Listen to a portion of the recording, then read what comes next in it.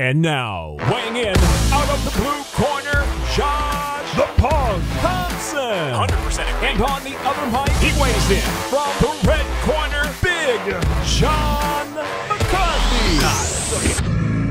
Well, hello to everyone, and some of us are awake while some of us are sleeping in our cars, but Georgie and I have been waiting to do this podcast, but Josh, he has been sleeping in his car. Didn't even watch the fights. No, just decided to take a nap.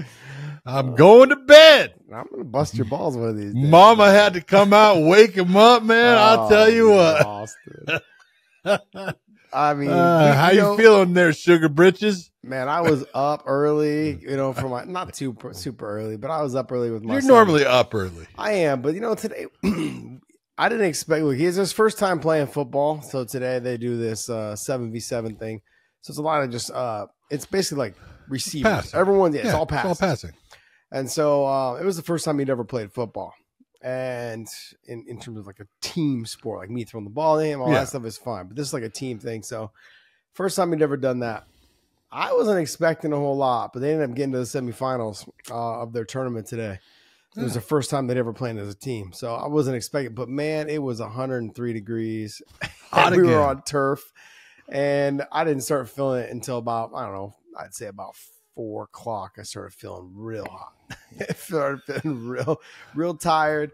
Came back home, did the cold plunge a little bit. Wasn't enough to keep me up through these boring ass UFC fights tonight. It was so, John, I was texting you. I'm like, man, this is one of those cards. I'm dying. I was dying. Oh man, I was dying. And it really just came down to like basically I fell asleep the last 2 rounds of the main event. I was struggling. Which was actually a good fight. Yeah. It was a really good fight. Did you really think? I thought it was a good fight. 1, 2, and 3. I mean, look, it was good. It was a good fight. And it really cranked up in the 4th and 5th round. And of course it did after I fell asleep. Of course, as you were, they were waiting for your eyes to close to say, all right, now we're going to go. They were like this. I was like this. My eyes were, I was in round 3 because Cannonier got rocked in the 3rd round, and I was like, oh, okay, I was awake, and then they went to break, and then I wasn't awake anymore. That stuff happens. It happens. But hey, guys, we've got a lot of special things coming up. Guess what? Tuesday. Is weighing in's 500 episodes. So, hey, before we go any further, look, we'll be doing a giveaway for our members. On our YouTube members channel. Make sure you guys are members. Sign up to be members. We have a $4.91 tier system and a $4.99 tier system and a $1.99 tier system. Make sure you are a member. For all of you that are members, we will be giving a giveaway for you guys. All of you guys that are members, you'll have an opportunity to win a giveaway. We'll be doing a Nate Diaz, George Masvidal hoodie sweater.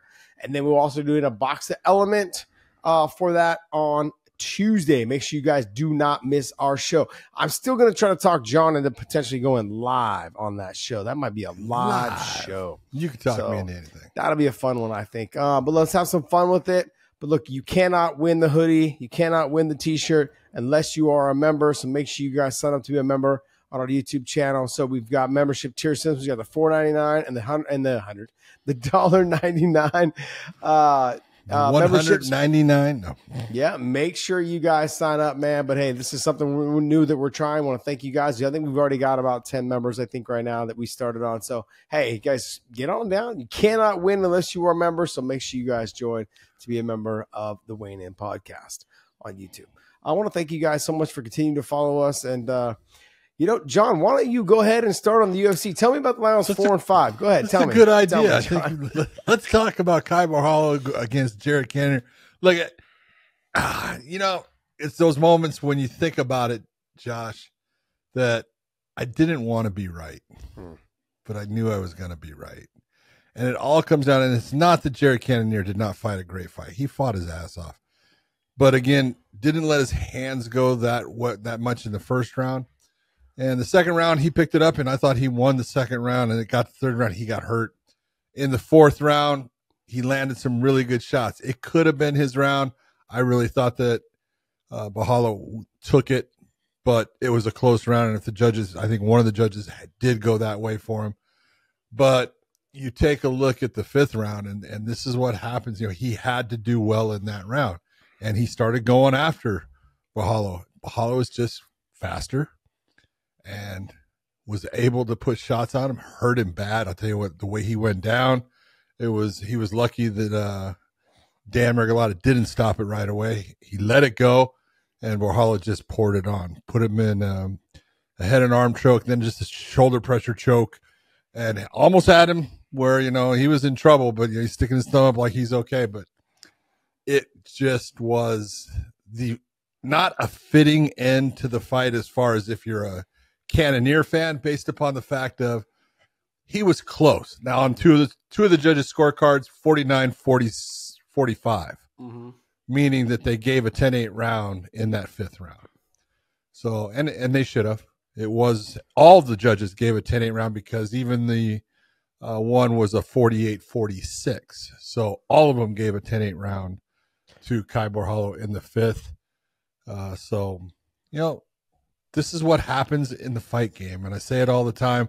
I hate this part of it. I hate the fact that they'll take a young fighter who is up and coming and showing that, they can be in that upper echelon, and they look to say, all right, who are we going to put him against?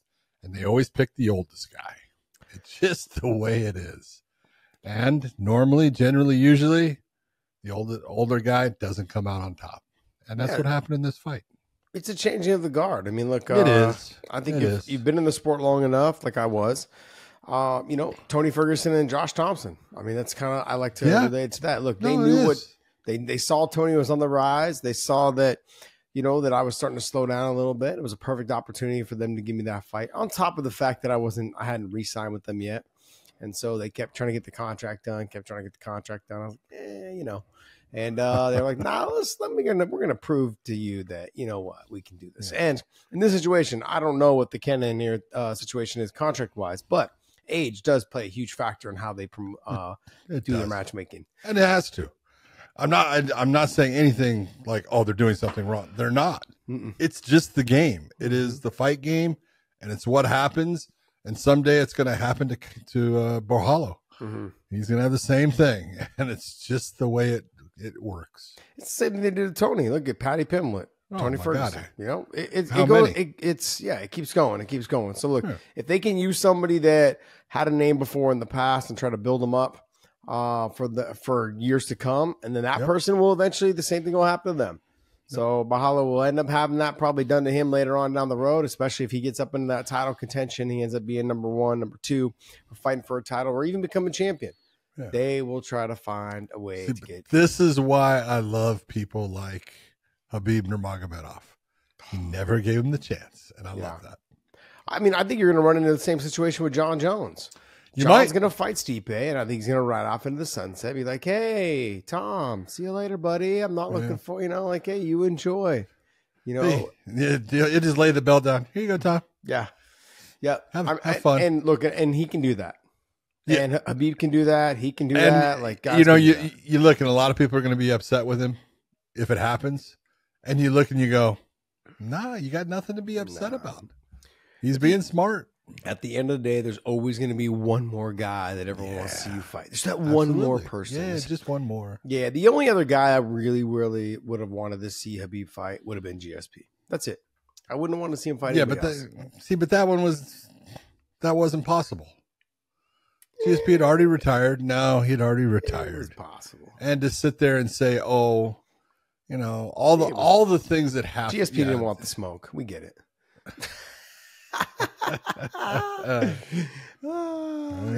John's like, oh, bro, don't let me get started. No, it was possible. It came down to the point where GSP didn't want to make the 55. I think he was kind of getting his weight down. You remember how small he would look for a while. Yeah. And then I think he realized, like, I just won't be able to perform at that.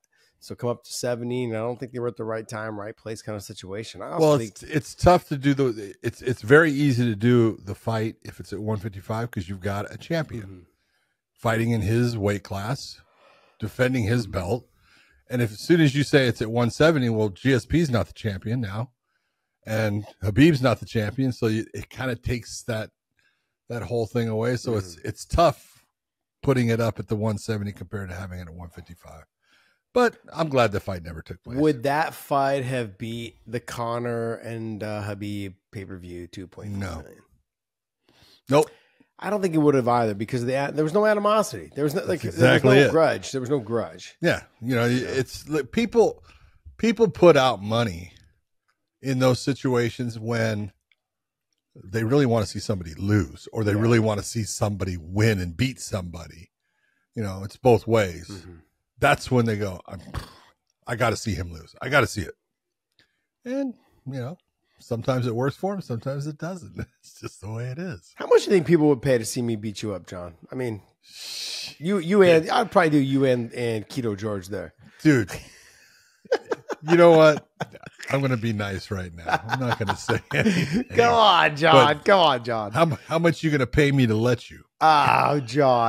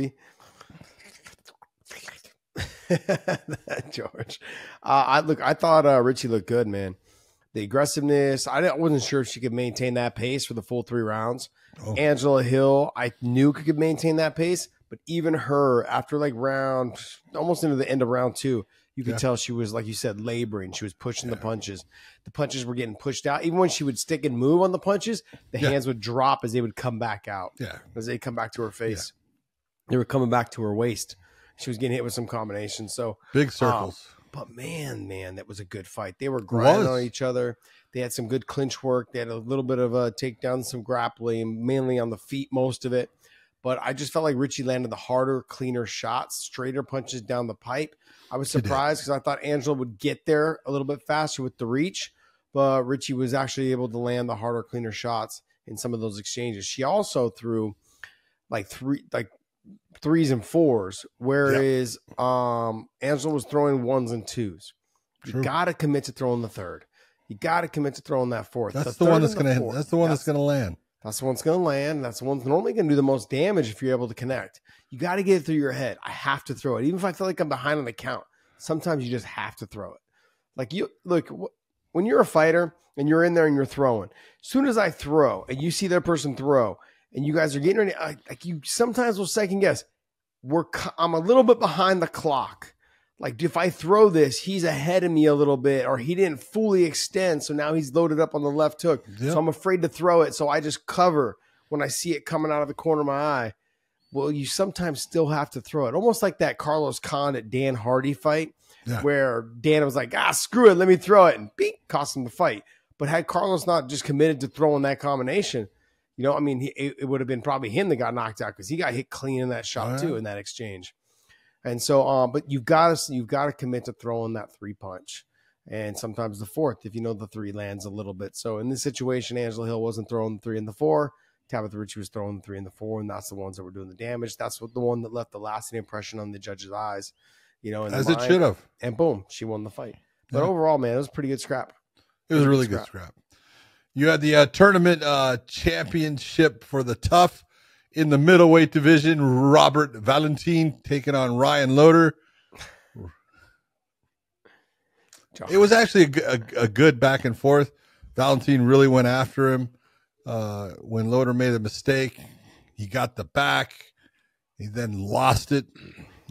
Loder was able to grab the arm, spin himself inside of the figure 4, get himself out of the round, and then in the second round, just took over and got into the crucifix position, and Robert Valentin could not get himself out. He took a lot of damage. He took a lot of hard elbows. He's gonna have some lumps and bumps for the next couple days. Yeah, but you know who looked good though was Santos. Santos looked fantastic. Oh my God, he's gonna be a problem. I'll tell you what, he is slick. Mm-hmm. It's funny. I saw him at Extreme Couture. And they said, he's from the tough. He's going to the finals. And I said, and watched him work out a little bit. And, he was nice and relaxed. Didn't throw hard. Just flowed when doing little stuff. And I went, all right, man. I'll tell you what. He was relaxed. He was confident. He pieced Ofli up in that. I mean, just it was a buzzsaw. I was like, because he always, even when I met, it's like, hey, he's kind of mild manner, kind of shy. Love those guys. I was never that guy, but I love those guys. And he was kind of like that, and when you were watching the thing, and man, all of a sudden the fight started, I went, oh, this kid can throw. Oh man! So it was not like just anything that I was watching. Is he could really throw against someone. He countered just beautifully and just accurate. It was really impressive. He's going to be good. I thought he killed Ofli. He dropped to his knees and I'll tell you what. I was like, ref, you better get in there quicker than that. Oh my God! I'll tell you, and that right there, I am telling you this. I tell people all the time that are officials, hey, when you can't move anymore to get where you're supposed to be to save that guy from that shot, maybe you ought to start thinking about, it might be, no matter who you are, if you're slowing down and you can't get there when you really were not out of position, it starts to become a problem. Yeah, John, he looked like when he dropped to his knees, he looked like someone in a samurai movie. Dude, he looked like he got shot. Executed. Yeah. He dropped to his knees. I thought I was expecting the samurai just to step over him and just off with the head. And pretty much that's what happened. Santos took his head off for the next 2 shots. Bing, bing. Yep. I was like, oh, those were unnecessary. And of course, Santos was like, those were super necessary. They were for him, man. I can tell you his wife was not disappointed in him. She was a little happy there, and she should be, because, man, I'll tell you what. He looked good. He's going to be good. I loved his attitude, too. Said the whole thing about Michael Bisping there, which was true. He goes, and that's what I'm going to do. He says, I'm going to be the featherweight champion. I was like, got to have goals. Yeah. Yeah, it's a lofty one. Hey, there's a goal though. There's a goal. Michael Morales versus Neil Magny. Wow, Neil Magny, all over him as far as in the first half of the round. That spinning elbow when he off of the fence, man, it caught Neil. You could see it hurt him, and then he just went after him and finished the fight right there. And again, this is what happens. Young fighter going against an older fighter. Obviously Neil Magny's had a hell of a career. He's got a ton of experience. Very difficult to match the speed, the strength, everything there is. Yes, you can sit there and say, oh, it's old man strength. It's different. Old man's strength lasts for bursts, where young man's strength lasts for periods of time. It's a difference. And this is a perfect example of that. Yeah, I'm going to give you guys my inside information in terms of when I hit that 34, 35, 36, and then training with guys like Islam, Habib, other guys that were inside the gym that I knew that were younger. Umar being 19, being like, he's 145 pounder. I'm like thinking to myself, man, just trying to. I felt like I was Rocky chasing after a chicken. He's 135 pounder now. Yeah, I know, but he was probably he was fighting at 45, I think, at the time. But yeah, 35. It was like me chasing after the chicken, trying to get a hold of him, trying to catch him, and him just hitting me with shots like a chicken, just plucking at me, bink, bink, and then running away. With Habib and Islam is obviously exactly different. Like you say, you'll beat me. Yeah, that's exactly how I'd have to beat you, though. Because if you fell on top of me, I'd be dead. I already squashed me dead. Yes, you have. Yeah, and you almost killed me, by the way. Okay. But Morales, though, is one of those guys where you can just see that inside the gym, he's got all the potential. And for older fighters like Neil Magny, it's not like you said, we have the old man strength. Yeah, we have the old man strength. Then it comes in bursts, like you said. But the fatigue goes. It happens like if I throw hard and I throw fast and I throw a lot, well, I can't do that very often at 36, 37, 38 years old, like I used to when I was 28, 29, 30, 31. The output. Yeah. The male, for me, I feel like in this sport, look, and it varies from sport to sport. The male, what is it called? The peak, the prime.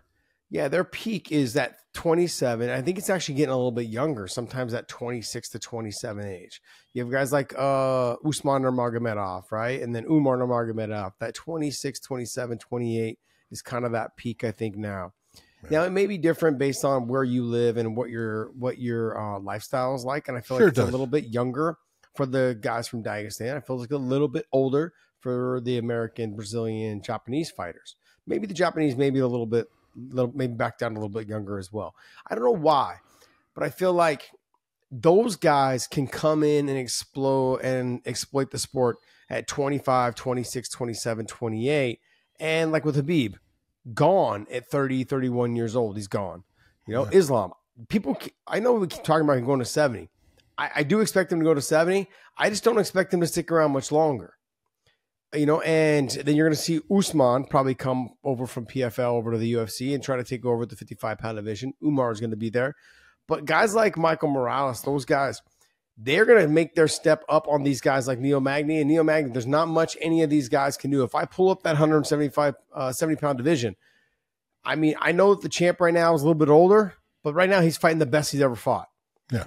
But then you get into the other guys, and we have a huge announcement. So, we have this weekend, we've got Kamaru Usman on the show. And so you guys, we'll have that drop on Monday for you guys.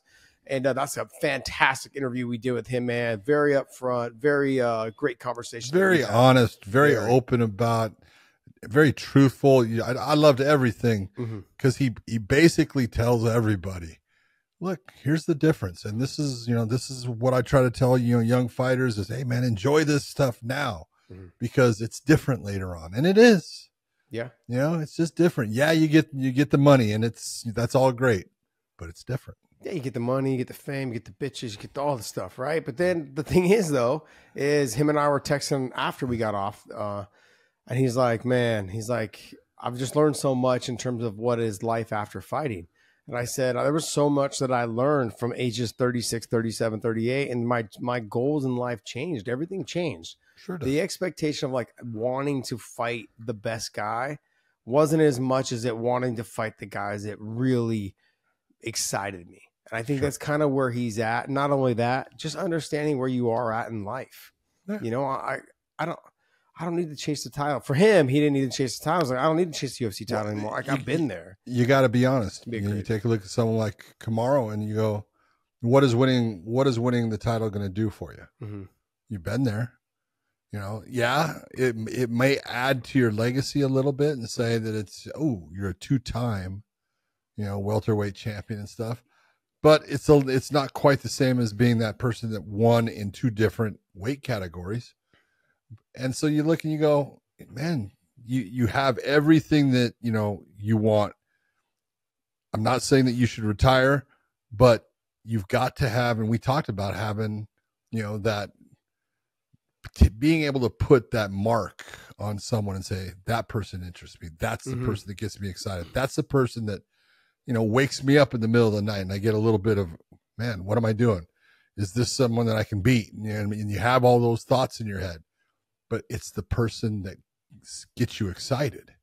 And when you continuously have to fight, especially as the champion, people that don't excite you, or, hey, the promotion wants this, or, they've got the ranking, even though I don't really care. It doesn't mean I don't think it's that, great a fight for me. You got to do it. And so it's nice when you can get to that point where hopefully, like you wanted to fight Cowboy Cerrone. Yeah. Would have been a great fight. Would have been fun to watch, but never came to you.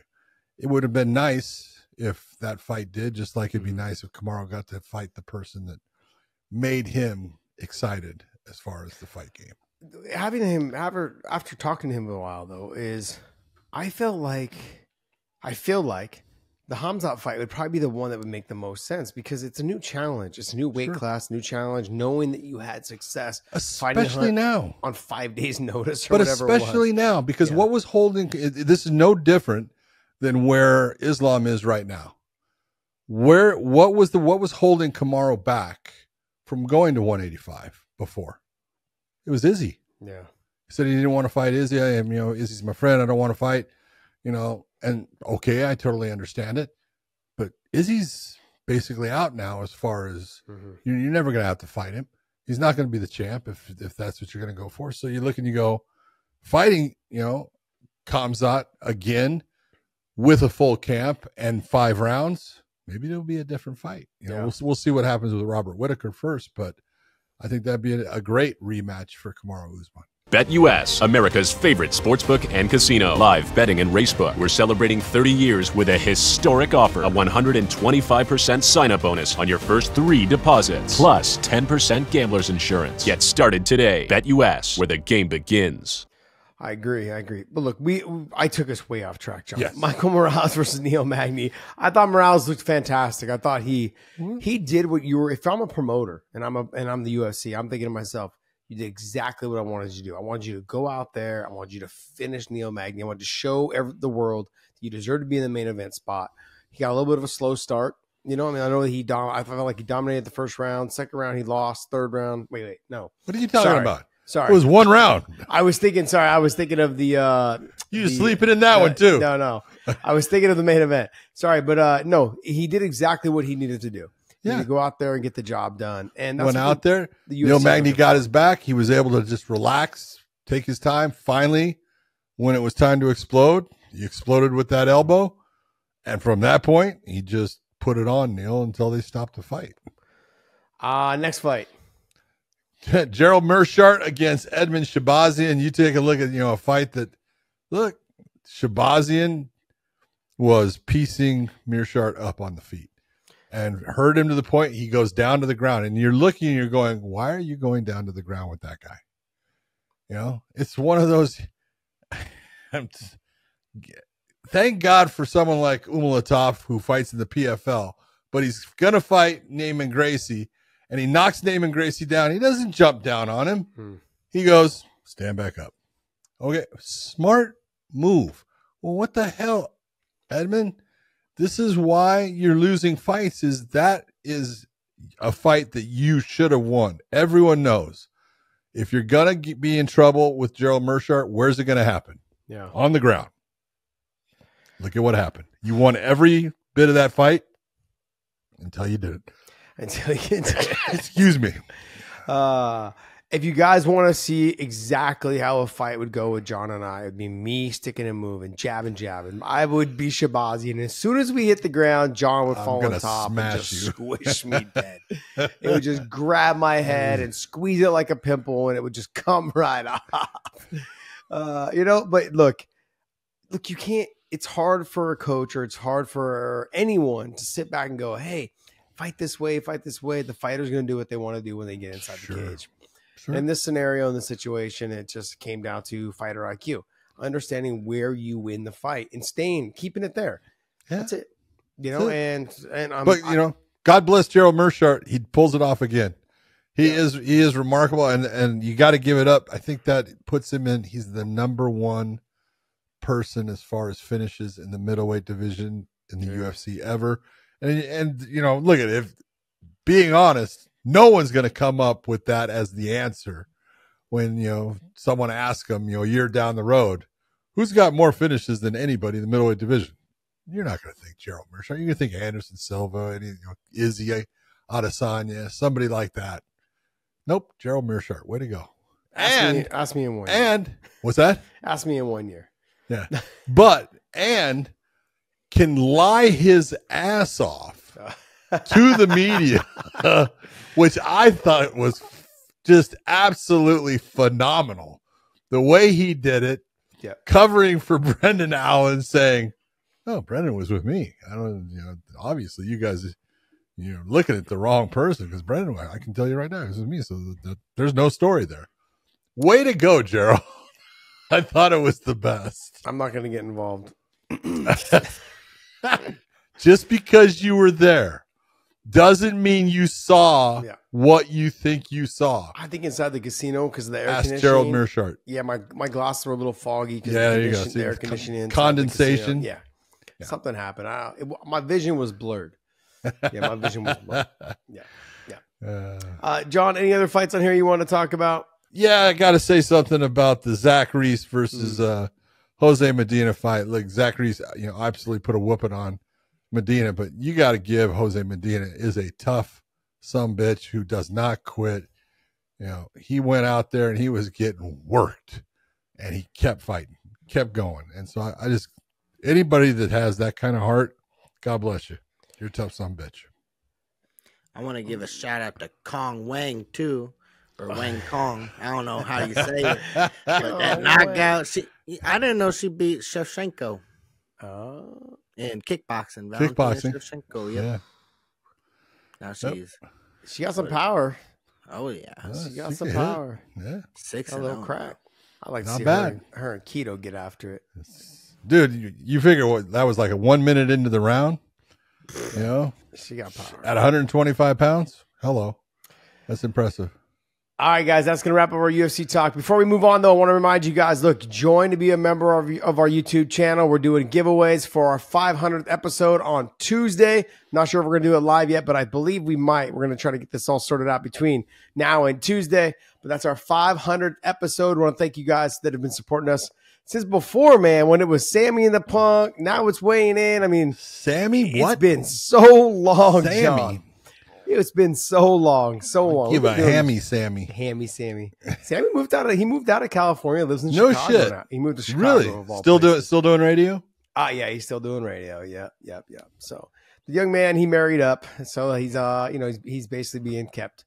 Oh, he's a good dude, though. Smart man. He's kind of like Keto George. Keto George is smart, too. I love this guy. He shaved the Muslim beard. I also want to thank our sponsors, LMNT and BetUS. LMNT, today I actually drank quite a few of them. The kids got after a couple of them, too, because it was hot today. It was hot out there on that turf, play on the turf field. But that 7v7 is a fun game for them. Man, they're wearing those little foam helmets, the little. Oh, did they have they had to wear the helmets? Yeah, it's a thing. They got to wear them. So that's good. But it was cool. But the kids were popping off with the LMNT, and they loved it. I was actually surprised. Some of them were like, one was that's a little salty, but I make sure I always serve them cold so they like it. We did them in the cans. I did a couple of the mixtures. But if you guys use our link down below in the descriptions, they will send you a bonus package, whether it's their newest product that they're just releasing, or one of their sample packs or whatever. But if you use our link down below, they'll send you a bonus packet with every purchase. Whether you're an Olympic athlete, professional hockey player, MMA world champion, or just an active kid, LMNT helps anyone stay hydrated. Each stick pack delivers a meaningful dose of electrolytes free of sugar, artificial colors, or other dodgy ingredients. Get your free sample pack with any LMNT drink mix purchase through link in bio. Also try the new LMNT Sparkling, a bold 16-ounce can with sparkling electrolyte water. Roll, train, ride, or play, but stay hydrated and stay salty.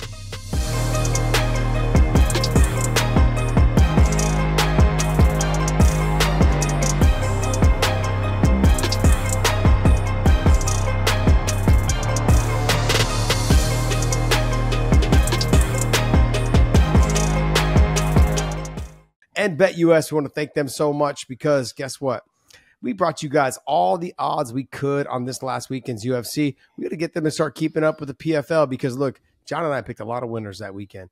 So it's one of those things, man. This was a good card, an entertaining card for the PFL. And we actually said this PFL card looks a lot better than the UFC and actually delivered a lot more than the UFC did. So it was a good night of fights on Friday for the PFL. And so if you guys get a chance, an opportunity to watch us on Tuesdays, we drop our bets for BetUS on Tuesdays. We go back over it. So check it out. Use our link down below. With your first 3 deposits up to $2,000, they give you 125% bonus on your first 3 deposits. For 125% bonus, use that link down below in our descriptions. All right, John, let's go ahead and jump right into the PFL. PFL was headlined by Brendan Loughnane, a man who is at 145 pounds. He hits like a truck. He kicks beautifully and was the tournament winner, not last year, but the year before that. And now he's back in the tournament finals after getting a win against Kamaka III. It was actually a really good fight, back and forth. But Brendan just consistently got the heavier, harder shots. And the difference, I'm telling you, in my opinion, the difference in this fight was surprising to me because Kamaka is a hell of a kicker. He can kick really well. He's got fast kicks. He's got powerful kicks. Brendan Loughnane outkicked him in this fight. The spinning back kick, man, beautifully done multiple times. Hurt him to the body with it. And the kicks to the legs, fast, hard, sharp. Brendan he was on point. He looked really good because Kamaka was fighting well. I cannot complain in any way. There's many times that I've talked about Kai and it's like, what was he doing? What was he thinking? That's horrible fight IQ. No, he was fighting his ass off and he was doing everything right that he could do. He was just getting hit by a guy that hit harder at this point in time, just hit him harder and just basically kind of wore him down. I didn't agree with the split decision, but it is what it is. One judge saw it that way, but you got to give it up. Brendan Loughnane looked really good. Yeah, I thought it was. I didn't agree with the split decision either, but I did think it was 1-1 going into the third. I think you and I were texting back and forth over it. And for me, Kamaka, he started off with the leg kicks heavy and fast, and then after about 2 or 3, Brendan started kicking back. Yeah. But what I didn't like was as soon as Brendan started kicking back, and I've said this before, if you want someone to stop doing something, start doing it back to them. And that's exactly what happened. Then Kai stopped kicking, and that automatically tells Brendan, oh, it hurts you. Yes. Let me go ahead and keep going. And then because then Kai quit kicking. So as soon as he quit kicking, now Brendan's kicking him, and now you see Kamaka start changing his stance. And having a hell of an effect. And he can't fight left-handed. No. And you could tell he was very uncomfortable in left-handed stance, and every time he switched back, Brendan would kick him again. Boom. And so he was having success in the first probably 2.5, 3 minutes of the round, Kai was, with moving his leg out of the way until he took a couple too many. And then he stopped kicking, and then he started switching stance. And then that gave Brendan Loughnane the chance to go ahead and get after it even more. And that's exactly what happened. He just saw that he was having more effect. And then he landed the hard, clean shot, then was able to just put him against the fence and delivered some knees to the face, some harder shots against the cage. I mean, he looked good finishing up that first round. And then going into the second round, I had Kai kind of landing. He went back to kind of throwing a couple kicks. I had Kai winning the second round, slightly winning the second round. But it was in the boxing because he was just landing. I felt like he had landed some good stuff. When he threw and committed to the 3 and the 4 punch, he was able to land. I thought, but I agree with you. In the third round, Brendan Loughnane looked fantastic. He looked great. He took over the fight from there, and Kai looked exhausted. You could tell that he gave everything he had. He took a lot of hard shots. He did, especially at the end of the first. He took a lot of damage at the end of the first round. But John, overall, I agree with you 100% on the fact that I'm sometimes yelling at the damn TV. What are you doing? Throw your punch. Do this. Do that. He fought his ass off. He fought so good. You could just tell, like those little tells to your opponent can change the way that he fights you. You cannot ever show that. Like when you stop kicking after you've done some damage to his leg, he had Brendan Loughnane switching stances after the second or third kick. Yeah, he started switching, and we're talking a minute into the fight. Yep, and that should have been his go-to of like, okay, let me throw a jab or a 1-2, and then go back to the kick. Boom. Yeah. Let me throw a 1-2 kick. Like in those moments, you've got to go for broke and just kick in the legs because you got to know that Brendan's probably not going to follow you to the ground. He's like, nah, let's get back up. So if I trip off balance and he kicks my leg or whatever it is, you got to look to scramble as hard as fast as you can, get back to your feet. But I just felt like in those scenarios, you got to just come out and go for broke. I always go back to the Douglas Lima and Roy McDonald fight. Yeah, like the first one. Yeah, the first one, because Douglas just finally was like, you know what, I got to get after the leg. I just kick it. And if I get taken down, I just got to fight to get back up to my feet. Just keep kicking it. And that's exactly what he did. I mean, he ultimately lost the fight because in the 5th round, he came out and kind of rushed across the cage, got taken down early in the round. There was the rest of the fight. But in this situation, I thought Kai, he got away from it too long in the second round when he could have done more damage, whereas Brendan Loughnane stayed on the leg kick, and that's what the outcome of the fight was, is he just had no fight after that because he had to keep switching to a southpaw stance, and he could tell he was not comfortable in that. Not comfortable, exactly. I agree. We had Magomed Umalatov, who is still undefeated, taking on Naaman Gracie, but it was a really good fight. Damn good fight. And this is where I look and I go, but at least Magomed Umalatov showed, hey, I'm a smart fighter.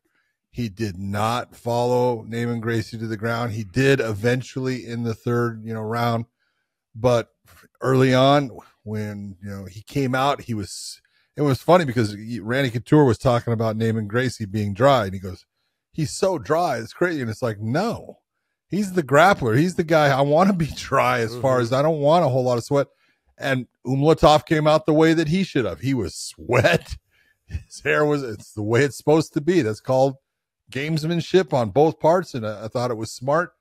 But Umalatov overall really looked, he looked in control for a lot of the fight, but he got hit with some shots. Yeah. He really showed that, hey, there's some openings there for someone to attack him.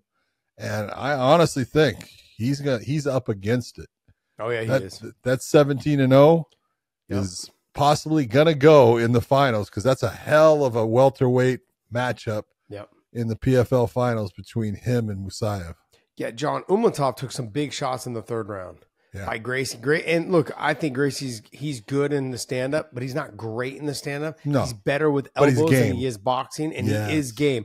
Out of all the Gracies, and I said this years ago when we were with Bellator, I said he is probably the one that has the best stand up out of all the Gracies that I've ever seen come through. Give me another Gracie that had better stand up than him. I don't think there is one. I don't think there is either. I'm being honest. Better stand up than him. He's actually, especially with his elbows. Mm-hmm.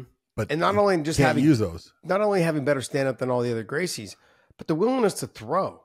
Yeah, like and all the other Gracies, they had some decent. A couple of them had some decent stand up, but then they didn't like getting hit.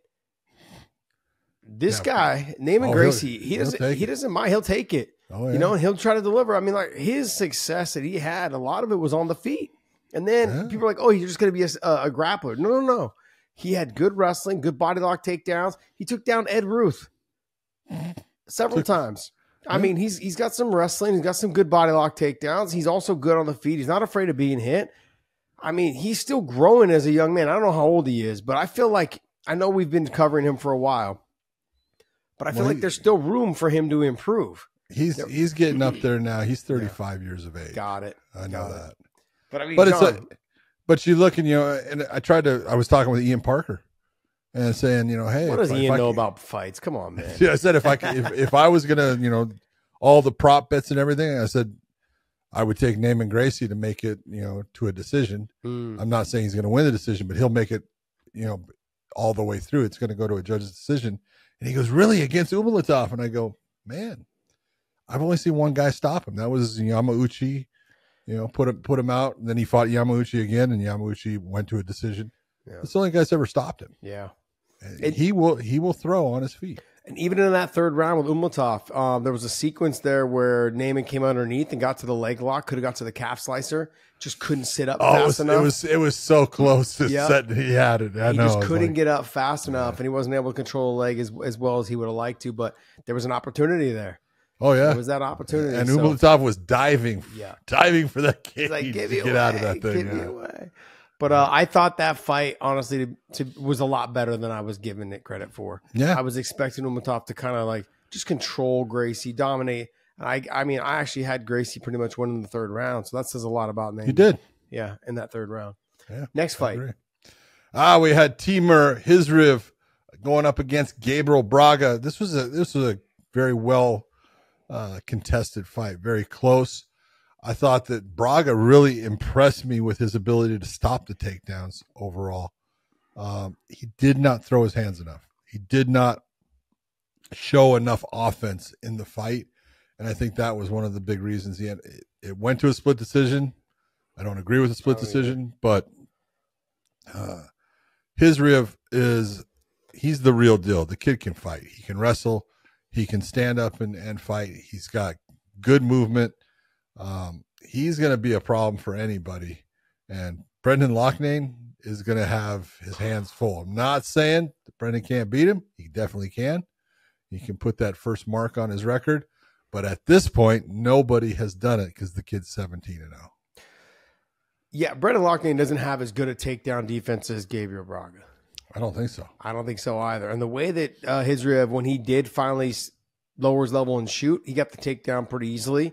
And then he just wasn't able to control Braga on the ground. I mean, but he didn't really care to either. He's like, on the feet, I can do what I want. He was doing fine on the feet. That is kind of when you see, and I want to keep going back to the Dagestan fighters, but when any fighter, when it was George St. Pierre, when it was guys that were just really good in all places, they didn't really care. They wanted to get the takedown to show they could. Let the judges know I could get a takedown. And then they go back up to the feet. If they couldn't hold you down, they didn't care. They'd back away and make space. Go ahead and get back to the striking. If the takedown comes easy again, then I'll get it again and then let you guys know, remind the judges I can do it here too if I want to. I thought Braga, I agree with you 100%, looked fantastic in stopping a lot of the takedown attempts.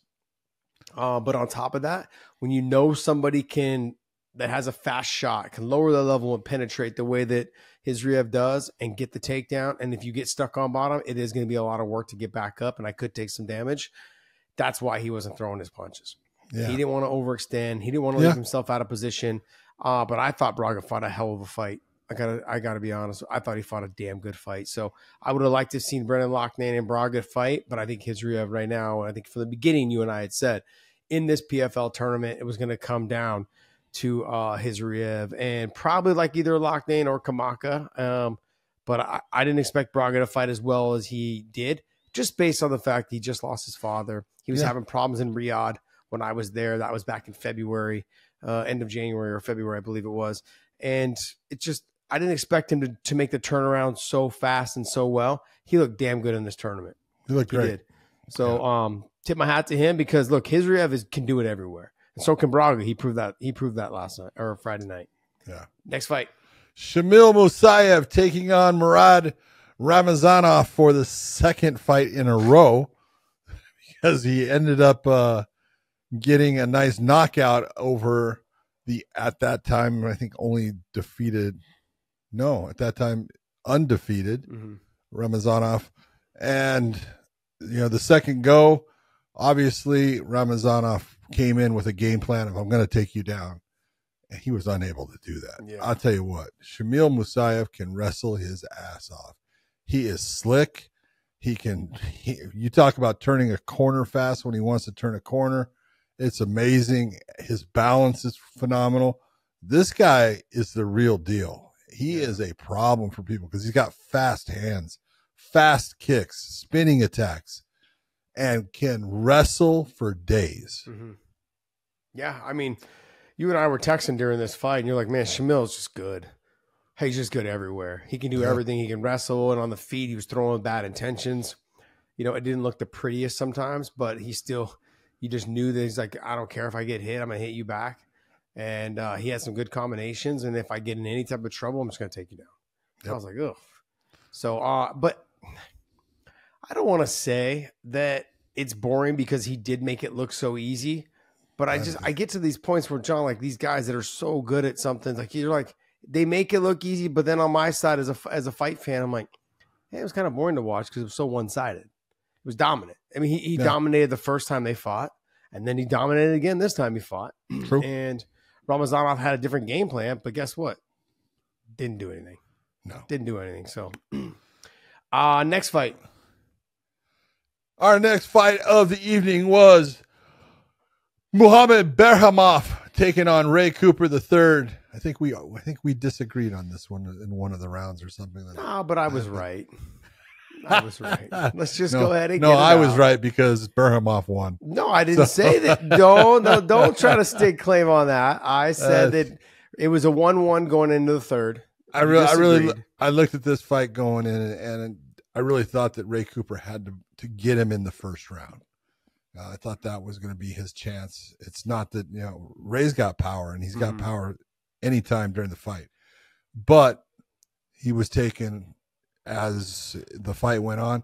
He's just getting peppered and just getting worn down, and it just had an effect. But I still love watching Ray Cooper the third fight. He's like watching Mike Tyson. He's just got that power. You know that he can land it, and he did land it a couple of times where you looked and you said, ooh, he's lucky he rolled with that because that thing was right there, and that was close to, put him out. But very smart fight, I thought, by Berkhamov. Berkhamov just fought a very intelligent fight against a guy that has supreme power and just used volume just to piece him up. Yeah, Berkhamov couldn't. There's the reach. He was able to touch him and then make Cooper reach in for the striking. Couldn't get in. He was landing some good shots in some exchanges, but he couldn't land the 2 and the 3. He would land the 1, or he'd miss the 1 and then land the 2. Then he couldn't land the 3. He never was able to follow up with a good hard shot after he landed 1.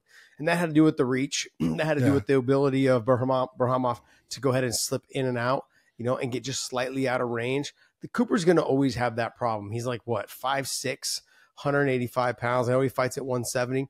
But all of those things being said, John, I thought he looked fantastic. I mean, but what really hurt him was facing a guy that was a southpaw, being that length that he is comparatively to, he couldn't get his right hand anywhere near him. He actually hit, every time that he hit Berkhamov with a good shot, it was a left hook. But he couldn't get that right hand to actually connect, and that was a big problem for him in the fight. Yeah, I expect when you go southpaw versus conventional, for me, a lot of that combination, after working with Robert the Ghost Guerrero, who's a southpaw, and him and I had talked countless times, so I was getting ready to fight Nate Diaz. He's like, look, lead with your right hand, but lead it to the body, and then come back over the top with the left hook, and then finish up to the head with a straight right. He's like, and then when you do it, circle out to the backside and then just push the elbow and then follow behind them until they turn back into you. What I saw from Cooper was he was really just lunging in, trying to cover the distance that way. Didn't really strike to the body a whole lot. Had 1 or 2 occasions he did. But you've got to hit that body to lower their level, lower their elbows down. It's very much like how I had to fight Nate, is that he was taller. So I couldn't reach him because he was longer and taller. I would have had to lunge in a lot more, and that would have made it easier for him to tag me. So if I go to the body, then he has to crouch down, kind of to bring his elbows down, and that makes his head more. It makes it easier for me to hit him to the head. It makes it more accessible. Then you come with the left hook, over the top of his shoulder, over his guard, and you try to finish with a right or a head kick for me in that situation. But in this situation, Cooper just didn't have that mentality of what to do. Well, he doesn't kind of crazy. And he doesn't kick. No, I know. He probably threw 2 kicks the entire fight. You know, he's boxing centric, and that's just the way it is. But where I was impressed with Cooper is that by the end of the second round, he was still doing really well in terms of his conditioning. I mean, he was pushing the pace, walking forward. And John, he didn't concede any takedowns. No. Well, in the third, he got tired. Yeah. But I'm simply saying, like in the first 2 rounds, Berkhamov the takedown that he hit was beautifully done. Oh yes, beautiful. You know, nice. Used the backside of his knee, blocked it off the leg. Really well done. But it was a good fight. It's one of those that you look and you go, those are 2 guys that really understand what they're doing. Matched up well. I thought it was a really good fight. John, I'm gonna skip over the Poklid fight, but I thought the other fight that I really enjoyed was Barzola versus Tyler Diamond. That was, unless you want to talk about the Poklid fight. Do you want to talk? Sorry about that. Poklid didn't fight. Oh, I didn't. I was like, because I didn't see it, so I was gonna let you talk about it. Did not fight. Barzola and Diamond. Great fight. Josh, this fight reminded. This is AKA, and Enrique Barzola is the ugly Josh Thomson of AKA. Okay, because he comes out and he does the same thing that you did. Yeah, he comes out, he loses the first round, and every time he got blasted in that first round.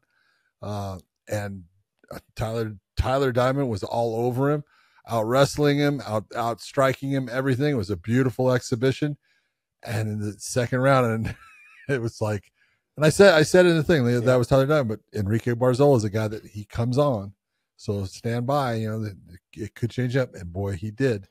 He fought beautifully for the next 2 rounds against a bigger, stronger guy, and just showed what having heart and a big set of lungs will do for you, because he looked great. That was a good fight. You and I were texting. I said, he is fighting like every single one of my fights. Yeah. He loses the first round and basically exhausts his opponent's ability to continue punching on my face. And then as they get tired of punching me in the face, I start to take over rounds 2 and 3 and then come away with the victory. All right. And that's exactly how he fights. And honestly, that's a lot of that AK mentality. I mean, like, you had guys, you know, Koscheck didn't fight that way, but Koscheck had great cardio, could wrestle the shit out of people, had power in his hands. John Fitch would just grind on you and hang on you. Bobby Southward would just make you fight at his pace. I mean, we had so many guys that would just fight that way, and we'd use cardio as a weapon. And, man, Barzola has really figured that out. He knows. I have always, and we talked about this on Tuesday, I think he is better at 35 because Tyler Diamond looked huge standing next to him. Yeah. And I'm like, dude, you are so small for this weight. You're not a big 45-pounder. What are you doing here? But you're killing yourself to get to 35. I get it. I understand. But good win by Barzola. You got to figure he's older. He is. You know, he's getting up there, and when you're a lighter weight guy, getting older, losing the weight has more and more effect on you. So John, I understand. He fucking looks older than you, dude. He's not as old as you, but he fucking looks old. He looks old. But man, he can fight. The guy can fight with the Dickens in him, and he's an animal. Yeah. He's an animal. So I like to give some love to my AK brother, though. Hey, congratulations. Hard-fought win, well-deserved. Enjoyed watching that fight. But Tyler Diamond, man, he fought his ass off, too. It was a great fight. He got some trouble in that second round. He got hit with the uppercut. Oh, yeah. Did the stanky leg. Yeah. And then the third round, Barzola started to take over and push him around and get him in trouble, too. So, but, man, what a great fight. It was a fun fight to watch. It was. Any other fights on here, John, you wanted to rap about? Look, I want to say Jose Perez, first fight in the PFL, looked fantastic. That kid can fight. But, man, Maxwell Djantou Nana, stand by, Josh. This dude can fight. This guy's got fast hands. He is big, 265 pounds. He can wrestle. He will pick you up and drop you on your head. He is not afraid to exchange, and he has got power. Look out. This guy's going to be something. Does he have conditioning, though, John? At 265 pounds, does he have cardio? Absolutely. He did not get tired at all. I'll give it. Both he and Shido Boris Esperanska. Yes, I think that's Esperanca. They both are part of the PFL MENA, meaning Middle East, North Africa. And I'll tell you what, both of them came out and just put on performances. Kent Mafileo, he came in there to fight. He fought his ass off. He took some big shots. He gave some big shots. So it's not like he was a walkover, but man, he was up against it with Maxwell. That guy's going to be fun to watch. I mean, if you were to put him, say, and I know he's relatively young in this whole thing, but like you've got Renan Fajeda, you've got Francis Ngannou, you've got like, I mean, where are you like, hey, in a year, I could see him potentially being ready? Year and a half? Well, look, he's from, the whole Francis Ngannou thing, when you're looking at it, he's from Cameroon. Mm-hmm. Obviously, Francis is probably his hero. He's not like he's a younger guy. I believe he's 33. But he's fighting, it's funny because they said he was fighting out of France. But I know his coach, who's English. And so I don't know where he's out of. He's out of Manchester top team. So that's telling me he's out of England.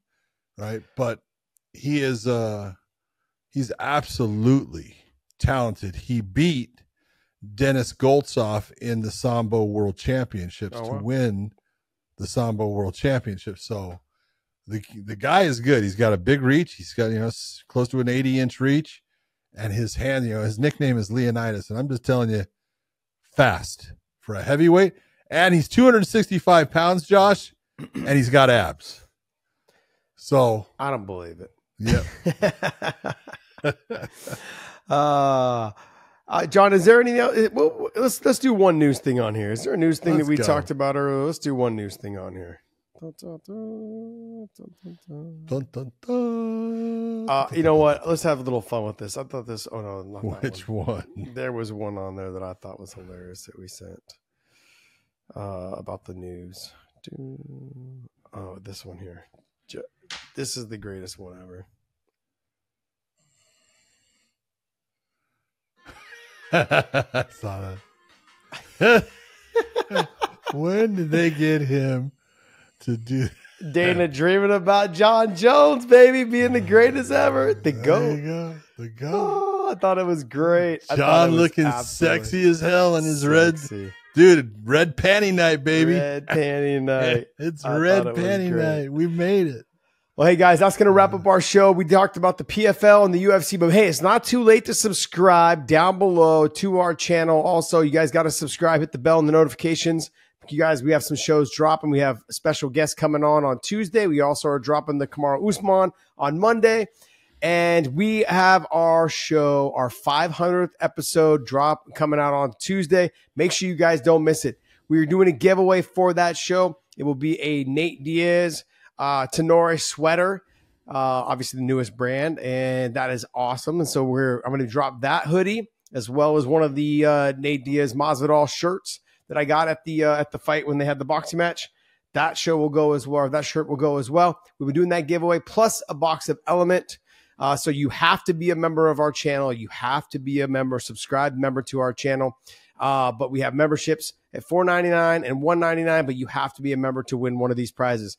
So make sure you guys become a member by Tuesday. We're going to probably either go live with our show. We're not sure yet. But like I said, we have a guest on Tuesday as well. So we're going to have some fun with this, guys. Make sure you guys join our memberships at our YouTube channel. George, you got anything for us, buddy? No? George just wants to go to sleep. God, he's trying to reach for his mic.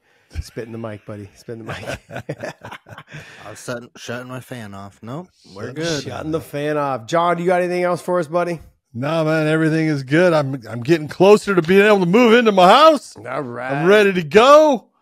I got just some more work to do. Well, that's why you weren't asleep during the fights, because you don't have anywhere. You don't have a bed to sleep in yet. No, I don't sleep in a bed. I sleep standing up. Oh, jeez. You know what? I know people that do that. They buy those like coffin-looking things and they sleep standing up. I know people that do sleep standing up. They actually strap themselves in. I know some people that sleep during the MMA fights. You know what? I'm going to punch you through this camera right now, Good buddy. call, George. Do it. Come on. You think that Train Alta program did you some good? Wait tough. till you get in there with a real pro. John, get him. Get him. don't diss Rich Chow's organization. Yeah. There it is. That's friend. I'll start beef. Oh, you start beef? Family beef. Get some beef? All right. All right, guys. Hey, hopefully you guys enjoyed this show. I want to apologize. I missed the last 2 rounds of the main event, but I want to thank you guys so much for continuing to support us. And at least I still answer the phone when I call. Like, remember what podcast day we couldn't reach him that one time? He fell asleep. Oh, he was on the couch. He was on out. the couch in his office, and we called him. You called him. I called him. I called his wife. She didn't wake up either. I was like, man, you guys are a house of heavy sleepers. Jeez. I want to thank you guys so much. Hit that subscribe button down below, and John, take us away, buddy. For everyone out there, hope you enjoyed the fights. Congratulations to Mr. Calbohao. That was a hell of an impressive 5th round against a really good fighter in Jared Cannonier. For everyone out there, we will see you.